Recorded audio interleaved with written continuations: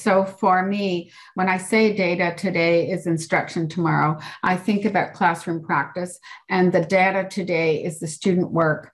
It's the student voice in the classroom. It's the questions students are asking and the answers students are giving. That's all data, and it must inform the next steps in our instruction. So I see a key part of our instruction never being stand-up recitation, but always that teacher on the move, meeting with small groups of students, guiding the instruction for students who aren't really understanding the concepts in our classroom, whether it's a discovery approach or it's using the gradual release.